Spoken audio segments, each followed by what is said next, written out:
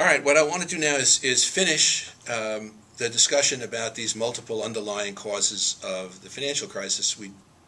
I talked earlier about the financial sector became too big, it became too risky, it relied too heavily on innovations in mortgage financing, putting together mortgages into big mortgage-backed securities and selling them off to everyone around the world. But there are other problems. One problem is that the banks, who, remember, borrowed enormous amounts of money, they went from 20%, their debt went from 20% of GDP to 120% of GDP, they lent heavily to each other, right? So to create these securities, the banks would go to the capital markets and borrow money from a bunch of other financial institutions, create these securities, and then sell them off to a bunch of other financial institutions. So that meant that all the banks' health and safety began to depend on the health and safety of all the other banks, right? So they were kind of networked and tied together by these debts. So when we got the housing crisis, and then we got the mortgage-backed security crisis, and then we got a whole bunch of banks and having problems. All these banks owed money to each other, so when a couple of core banks got serious problems, and Bear Stearns Investment Bank or Lehman Brothers Investment Bank got in trouble, it meant that everybody was in trouble because the few firms that were first had problems couldn't pay their debts to all the other firms, and then so they had problems, they couldn't pay their debts to other firms. So it was the interlocking debt structures meant that the system was enormously vulnerable everywhere to a serious problem that developed anywhere. Now, this is part of another problem, which is that the financial markets across the globe became integrated. So financial institutions in one country lent and borrowed to financial institutions from another country, who lent and borrowed to financial institutions from another country, and so forth. This meant that a problem in a single market, the U.S. mortgage-backed securities market, could spread first to other U.S. markets, right? Because the banks had all lent money to one another, and then it would spread all over the globe.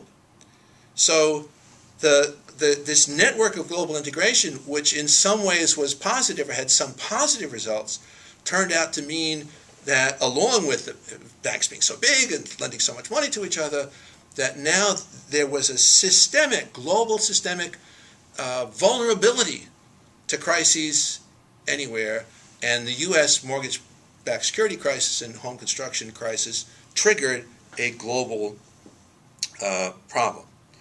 It created channels of contagion.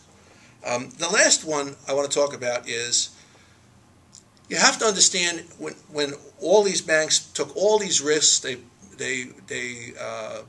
put the shareholders in severe problems of the financial institutions. If the governments hadn't rescued financial institutions, all the shareholders would have been wiped out.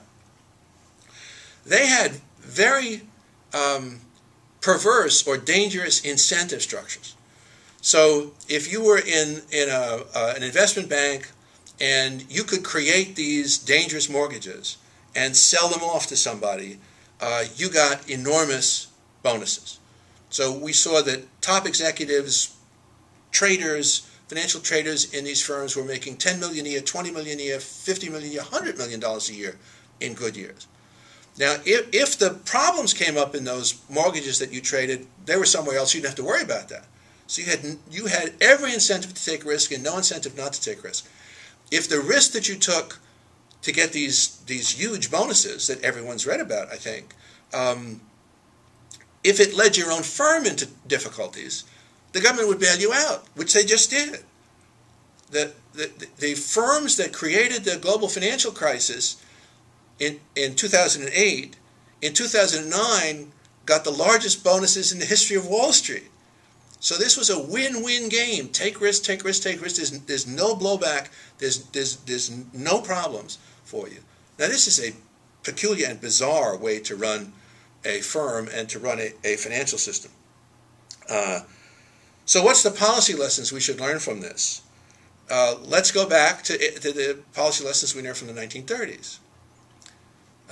Everything works best in financial markets if they're small relative to the economy, if they're safe and don't take much risk, and if they're kind of boring and don't play around with really exotic and risky gambling, and